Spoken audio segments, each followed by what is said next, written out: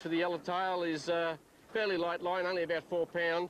I'm using a little stainless steel number 12 hook and a little bit of split shot just above it. Bait that up with a bit of prawn, a little bit of squid or maybe a bit of pilchard, throw it over the side, and usually only about 2 metres below the boat you'll find the yellowtail starting to aggregate. You can also use the Gamakatsu bait jigs. They work quite well. It's about 6 hooks with the little attractors on them. Sinker on the bottom, tie them to your rod, just jig them up and down. Amazing how well they work. Fairly important to burley for the yellowtail, bits of bread, laying pellets. Strangely enough, scrapings of potato work quite well. Just sprinkle it into the water, that brings the yellowtail around and you can start catching your live bait. Put them into your live bait tank, make sure you keep the water changed or at least aerated, and you're right for your live bait, for your jewfish, your kingfish, etc.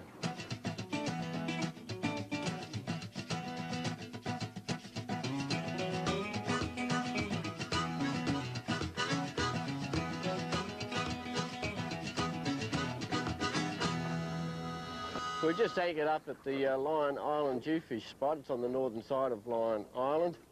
We're on the edge of the reef. The reef extends from here all the way through to the island, and there's a dead-end gutter opening up to the ocean that funnels in, and if we can sit right in that gutter, that's where the jewfish tend to gather. The marks for this spot, if you can just see the lighthouse around the front of Lion Island, the Barrenjoey Lighthouse, and then if you look southwest, you'll see Juno Point in between the back of Lion Island and Middle Head. It's a great spot. It fishes well during the summer. Turn of the tide, definitely the best time. In fact, if I was to pick the best time to fish here, it would be with a high tide around about 8 o'clock, just after dark. And it does tend to fish particularly well when there's a bit of a southerly blowing. Now, the rig I like to use is a fairly standard deep sea rig, using about 60 to 80 pound line, 10-0 hook, short trace to a swivel, and then a fairly heavy sinker. That heavy sinker stops the bait moving around too much because you usually have 2 or 3 lines out and you don't want getting them tangled. What we normally do, even before we bait up, is drop the line all the way to the bottom, and we're fishing at around about 12 metres depth. As soon as it hits the bottom, feel the sinker hit the bottom, pull up 2 good arm lengths. That's about right, and then we set the line in our springer. Got a little groove in the top there, through once and again, sits in there lovely. Then we can pull the line up, put your live bait on, just pin your yellowtail or tailer, whatever you have for your live bait, just pin it through the back, just behind the head, throw it back over the side, and you're in business. Big jewfish comes cruising through that gutter, sees that live bait, and away you go. As soon as he takes the bait, the springer pulls down, sets the hook, and then releases. That lets the line run free until you can get to the line and then start playing the fish.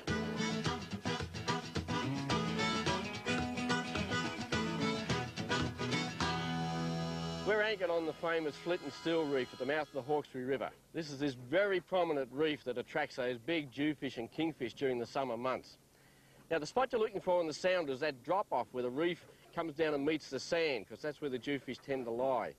The marks for that, if you look towards the east, you'll see Barrenjoey Light just around West Head, and if you look south, you'll see Hungry Beach opened up around Flint and Steel Point.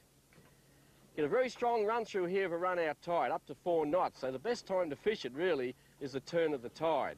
And the rig we use is our standard offshore straight up and down rig, 20 to 30 kilo line, large sinker, short trace, and then a 10-0 hook.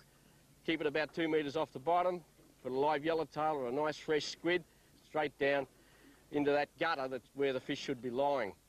Now, the reef extends all the way through to the shoreline, has a bit of a saddle in the middle, and that spot's great of a night for the school jew, the tailor, the brim. The boats you can see anchored behind are just off the reef in that ideal spot for the big jewfish. So keep this in mind. If you want to get that jewfish of a lifetime, Flint and Steel Reef at the mouth of the Hawkesbury River.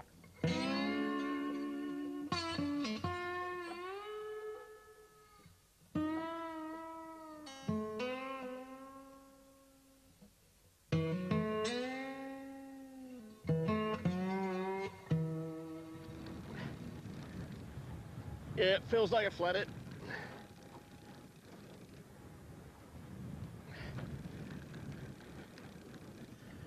We're just doing a drift off this spot between Hungry Beach and Flint and Steel. It's a fairly deep water spot, about 20 metres, just over mud and sand, but it produces some nice flathead at times.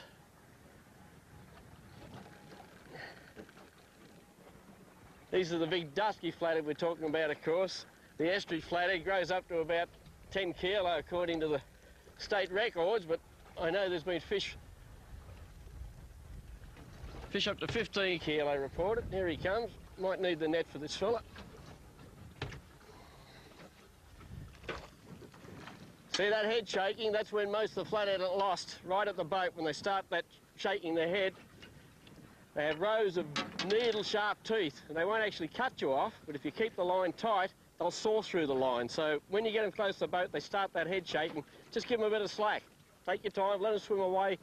When they come back, lead them into the net, and then you're right. This is a rig I like to use when we're fishing deep water in the Hawkesbury River. This is a paternoster rig. About a quarter-pound sinker on the bottom, a couple of Gamakatsu wide gap hooks. These are 2/0s off droppers, and then a swivel above. I use white bait, just hook them through the eye. That's why the wide gap hook is so successful. They just seem to lay very nice beside the point and barb of the hook. Rig up both of those, and then drop it over the side. There we go, that's our paternoster rig, over the side. And if we just drift with that rig, very good chance of picking up a few flathead. The sinker bounces along the bottom, acts as an attractor, and then the fish spot the bait, and we're in business.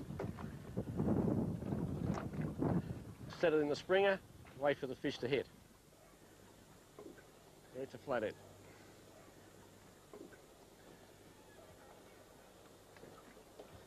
See how they go when they see the boat, straight down. Take your time. He's not big, but he didn't want to come ashore. Just lift him in. There we go. Grab a towel. And there we go. What's those spikes? See those spikes there? Either side of the head. Two little nasty ones there. Same that when they shake that head, you can inflict a very, very nasty injury. They're not poisonous, but they're sharp and it'll hurt. I tell you, so be very careful. Grab them with a towel, because they've also got very sharp dorsal spikes too. There we go. Good eating size. As I said before, the larger flathead, over about 45 centimetres, are the females. They're our breeding stock, and if you can, put them back.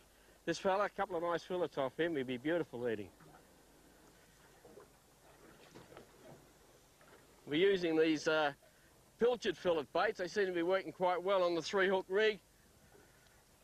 One big advantage, of course, is as soon as they take the bait, you're almost guaranteed a hook up because there's 3 points. There he is. Nice lizard. See that head shaking? That's when you're going to lose them. That's another advantage of using the 3-hook rig, because generally, with those 3 bits of metal, very rarely do they get near the line, although this fella has. Just get the towel.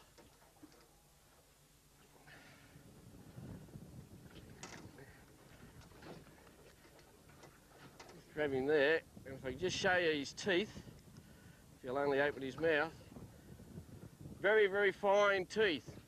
Probably can't see them, but they're needle sharp and they don't cut through the line, but if you keep the line tight, as they shake their head, they'll actually saw through the line, and that's how you lose a fish.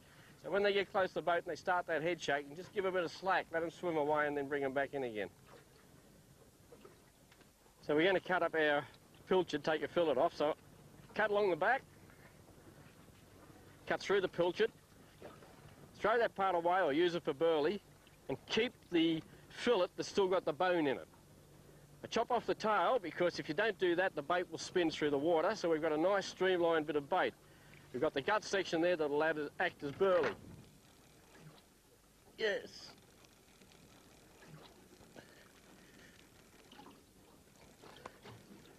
Yeah, another little flathead.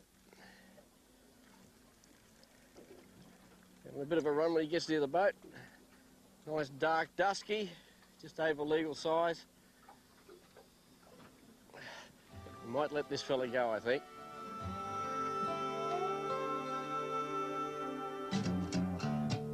This is Juno Point, one of the more famous of the dewy hotspots on the Hawkesbury River.